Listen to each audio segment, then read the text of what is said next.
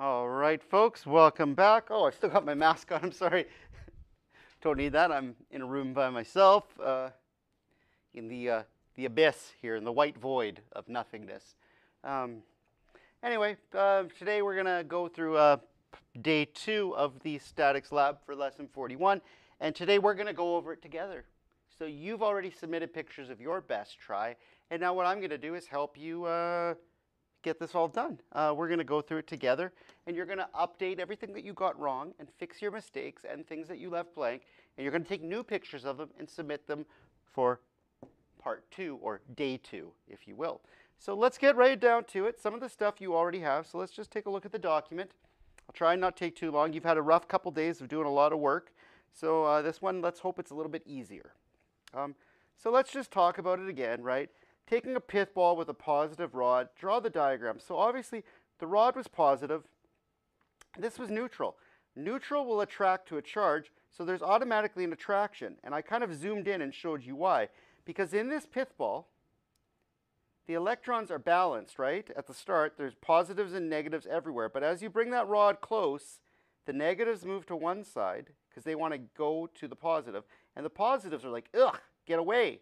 This creates an imbalance, and that's going to attract the pith ball. Now, the second they touch, boom, all those negatives jump, because remember, negatives are allowed to leave. Negatives can jump, and they do.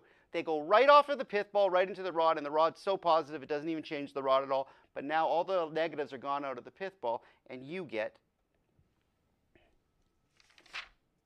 right here, an incredibly positive pith ball with an incredibly positive rod. And what is the rule? Like charges repel. Now we did that one together, but let's just prove it. I've got a neutral pith ball here. Kaboom. I always touch myself with the pith ball to my skin here so that it is grounded. So I'm going to make glass rod, plastic bag makes a positive rod. All right. They're going to attract and repel. So take a look. Here, I'll put it on my shirt. That's good. All right, so they're going to attract. Instantly, those electrons are going to jump off the pith ball, and then they're both going to be positive and repel. Attract, and now they're scared of each other. They don't want to touch because this is positive, and this is positive, and we've proven it. Okay, I'm going to neutralize that. Let's move on to number 2. What charge does the pith ball have? The correct answer was the pith ball is now positive. You can tell because it repels from the positive rod. Equals like charges always repel. And this is the reverse, right? Part 2 is bring a negative rod near a pith ball. When they touch and after, what happens? And let's just look at this. So this is going to be pretty easy, right? Negative rod. I'll make a negative rod. I'm super allergic to that first, so got this rod. It's got nothing, right? I've grounded it. Let's see. Now it's going to attract and instantly repel. Attract, because neutral will attract to a charge, and this is negative. Attract, touch, afraid. Does not want, it's repelling now, right? That's kind of fun, actually. It's like magic. I hit it by accident. So let's look at the science behind it, right? In the beginning, this, when you bring it close, all of the positives in the pith ball move to one side, and all the negatives are like, ugh. As you bring it closer, this side is super positive. So this side is super positive. This side is super negative. And the rod is negative. But these electrons jump in. I would say electrons jump to ball. Now that means that you've got, yeah, you still have a couple positives here, but mostly you've got a whole bunch of negatives in your pith ball. And the rod is still super negative, and they are super repelling. And now this brings me to the hardest, most philosophical question of the day. How can you definitively test an unknown object? And now, if you need to pause to get this done, just pause the page now. I'm not going anywhere. You just pause it and come back and catch up. So I hope you got everything written down. Remember, this is your job, is to correct everything and write it down. So how can you test an unknown object? Okay, let's think about this. If I don't know what this is, and I bring, really scientific, a negative rod, and it attracts, I could say, this was positive, because positive and negative attract. Well, no, not so fast, because neutral will also attract to negative, right? So we don't know if it was neutral or positive, or positive. It attracted. The only true way to tell is if I bring, say I take this object and I tell you, okay, I'm going to promise you, don't look for a second. I'm just kidding, but I'll turn my back and I'm going to charge the pith ball.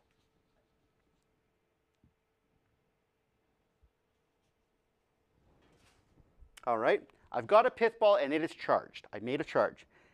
If I bring a negative near it and it repels, I know that it's negative. So the only true way to know an unknown object's charge is to test for repulsion. Repulsion is accurate, right? I'll explain. Neutral will attract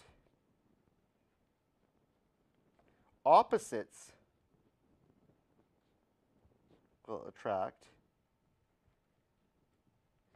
but like charges repel. Therefore, the only true test for charge is repulsion. The only way you can be sure is if there's repulsion. All right, now I'm going to give you a warning here. You can pause this and write that down and catch it up and correct and erase your mistakes and fix it up. I'm going to leave that there for a second and pause it if you need, and I'm moving on. Okay? Now, we're going to do a couple experiments here, and it's a warm summer's day, and there's some moisture in the air, so some of these experiments that I'm going to do, it's probably going to be funny because they're going to fail. I'll explain the theoretical stuff on the paper, and I'll draw the correct answer, but when I show you them, it's okay to have a little laugh at my expense, because if I did this in the driest day of winter, I'd probably get good results, but static labs are funny. If you watch the Julius Sumner video, you saw him fail, and the guy's a physicist, right? So good old Sitnik here, he might have some trouble, but we'll see how these work out, and I'll explain the theory of what they were going for first. So I'll draw the theory of what should happen, and then we'll try the experiment, and we'll see how it goes. So let's talk about how these electrons and protons are going to move in the next couple questions. All right, let's look at the question first. So bring a positively charged rod close to one end of a copper pipe on a glass beaker. And that just means, why they put it on the glass beaker is because if I put a rod on a glass beaker, if I touch it, I'm never going to ground it, because glass sucks at conducting electricity. Glass is an insulator, so it's almost as if this metal rod is floating freely in space, untouched by my hand. So it's a neutral metal rod, and it says bring a positive rod near it, and then touch the other side. What should happen in theory? Oh, that was loud. Let's see. So the first thing you've got to draw is you've got to draw all of the negatives moving to this side. Negatives really want to get into this. Anything negative wants to jump. It really wants to jump, right? And anything positive becomes very terrified. So that's the first thing you can draw, right? That's what we've done. We've induced a charge. We've created negatives on one side and positives on the other side. The problem is as soon as I do this, negatives in my hand has positives and negatives, right? But all the negatives in my hand are going to want to jump from me. So I would say negatives jump from finger, because they're so attracted to this rod through the metal, because the metal is a conductor, right? You can even say conductor. It'll let those electrons go, and then my electrons from my finger will also jump on this side, and now we're going to have a ton of negatives over here and only a few positives over there. And then when you remove everything and you take everything away, ho, you just made a negative rod. The rod has become negative. What the heck? You used a positive rod to make something negative. That's what I like to always say induction 2.0 is. So let's try this out. Oh, this is going to be messy. I can already feel this one failing miserably. I'll remove the electroscope for today. I will leave my book here, but I'll put this here. So let's say, generally things with one copper pipe aren't bad in the summer, but things with two copper pipes are pretty craptastic. I don't even know if that's a word. I just invented it. All right, so you see this? We've got a rod. I'm going to touch it. I'm going to ground it. It's got nothing. My body's got lots of electrons and positives, so it can do whatever it needs to. I am the ground in this situation. And I'm going to bring a positive rod nearby. And this is the theory, right? We'll see if it works after. I'll test it for repulsion after. So I'm going to make a positive rod. I'm going to bring it close. Now, if I hear a spark, I've got to restart. Anytime you hear a spark in a lab, it's already conducted. So if you bring it too close, you'd hear a spark. I've got to restart it. So I'm going to bring it close without a spark. And then I'm just going to briefly touch the end and remove it. Close, touch the end, remove it. Okay, so in theory, I have just created a very negative rod. What happened is I brought the positive close. All the negatives jumped to this side, and anything that was coming negative from here wanted to go that way, right? So my finger has positives and negatives, and as soon as I touch it, the negatives in my finger are like, ooh, there's a positive through the metal. I want to go. I want to go. And it runs, and all the negatives jumped into the pipe, and then I removed it, and I just left this super negative pipe. So if I make a negative pith ball and bring it close, it probably won't want to touch. So I'm going to make a negative pith ball and see if it's afraid of this copper pipe. Is Mr. Sitnick crazy doing statics in summer? All right, so I've made a nice negative pith ball. Does it want to touch? Oh, I don't know. Let's see, I'm worried.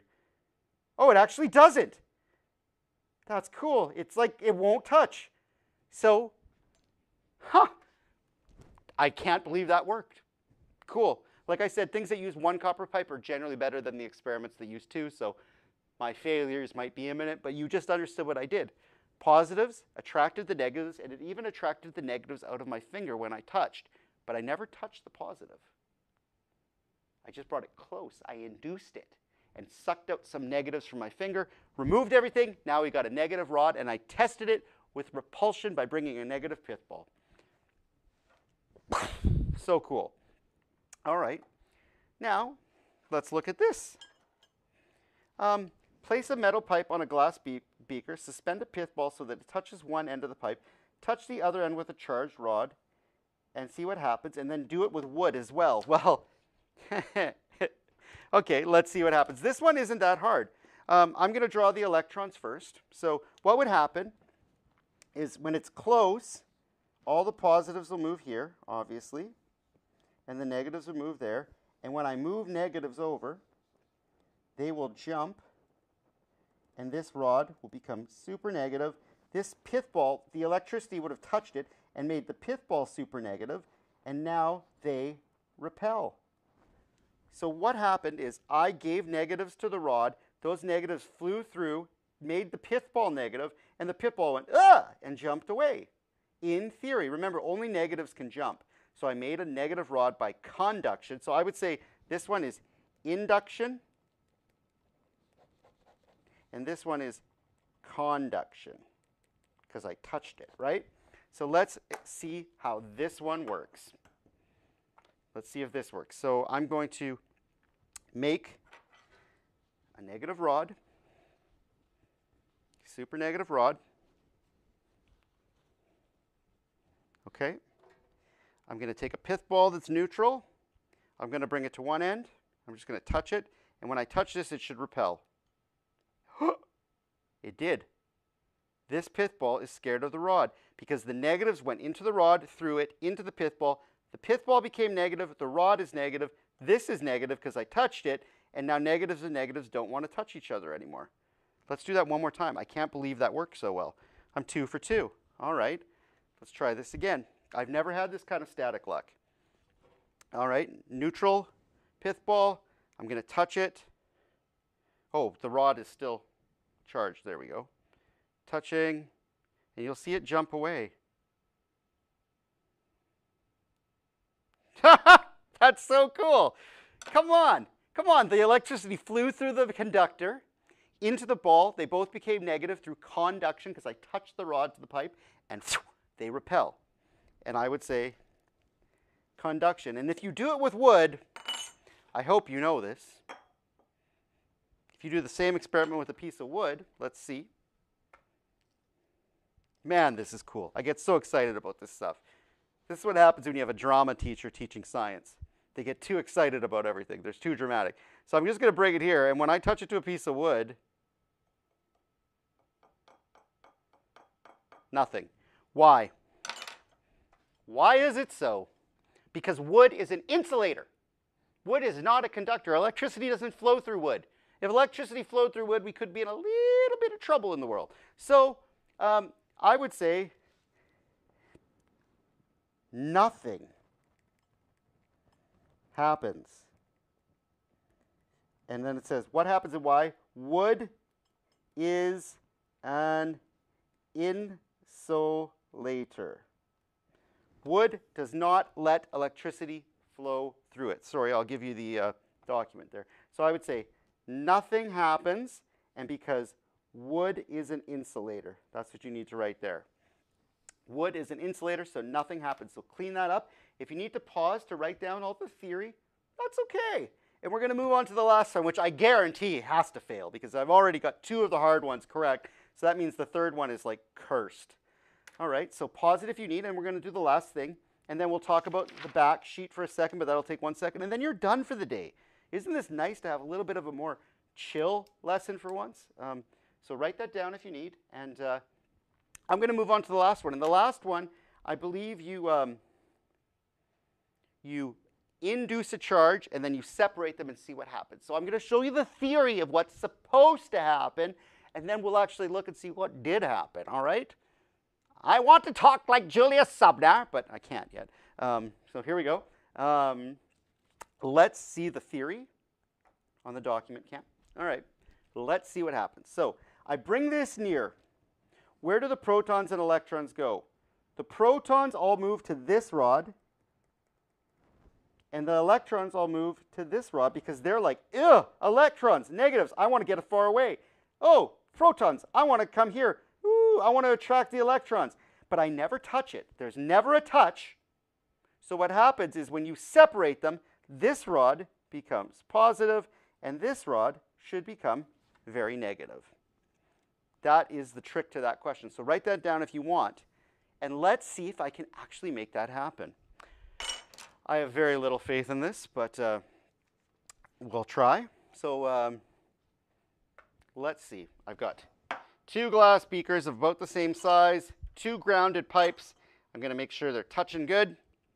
It says to bring a negative rod, so I'll make a negative rod close.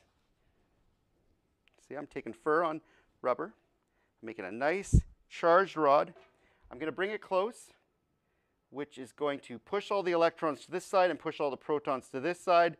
So this side should become positive when I separate them, and the other side should become negative. So this rod should be positive, that rod should be negative. Let's see if that worked. How can I test it? Charge a pith ball and see if it repels. So if I say this side is positive, right here, this side is positive. If I bring a positive pith ball, it should not want to touch it. So let's do that. Let's make a positive pith ball. Okay, I'll just take some of the electrons from the pith ball and make it super positive. It's repelling. Let's see what happens. Does it want to touch this rod? Oh, it kind of did, but now it's kind of afraid. Yeah, it's slightly repelling. It's not the best result. But it doesn't want to touch. It should be touching, but it won't. Let's see if a negative, let's see if we can make a negative one and see if we can do something similar where the negative will, it will repel from the rod. Let's see. So I'll make a negative pith ball. And generally, negatives work better. This is really science, Yugam. So I made a negative pith ball. Let's see if it repels from this rod. Oh, this one's a little better. Oh, not the greatest result. And like I said, things with 2 copper pipes don't work as good, especially in the summer.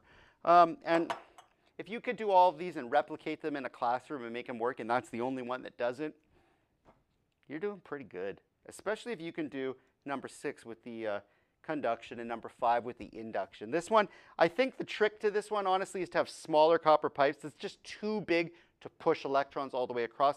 If I took this pipe and cut it in half and it was a little less of a distance for the electrons to travel, I think I could get it to work. Maybe I'll try that. Maybe I'll find some way of doing something similar, and we'll test it out down the road. Who knows? But let's go to the last sheet. Remember, oh, sorry, that's not what you need. You need that. So you can write that down, pause it if you need to, and then we're going to move to the last sheet, and then we're done. Okay, I'm going to move. All right, so this is easy peasy. Positive and neutral, well, neutral will still attract. C and D, negative and positive, well, opposite particles will obviously attract. A and D, a negative and a positive, they will attract. E and F are a neutral and a neutral. A neutral and a neutral, what will they do? What will a neutral and neutral do? Hey, neutral, hey.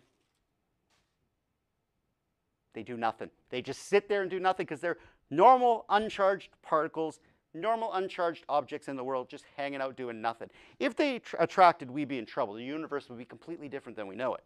So, and B and D, a positive and a positive. What are a positive and a positive going to do? Ugh, they're going to want to repel. So that's your lesson. What you got to do is take all the notes that I did and correct your mistakes, fix everything up, draw it down on your paper, take new pictures of all the sheets that you've done, right? Take new, refreshed pictures with all the proper answers for this, and that. Clean everything up, submit it to me on the classroom, and you're done for the day. We're going to move on to some reading and some worksheets, and then the test review. It's going to be about another week, but it's going to be reading and questions. So it's a little bit different than labs right now, but a lot of the reading and questions should be pretty easy because if you can get through these labs and understand what the science is, then the worksheets are actually pretty easy. But it's another way to look at it because some kids like reading and worksheets, some kids like seeing experiments, some kids like both. So we kind of try and do a little bit of everything. If you need it on a nice paper written and described in paragraphs, that's coming up. And if you want to, you can read through and do the questions. So that's the next kind of level of assignments. We're about halfway through the unit. So good job. It's a short one. And submit everything. Submit your revised marks for Lesson 41 and Part 2. And we'll see you soon.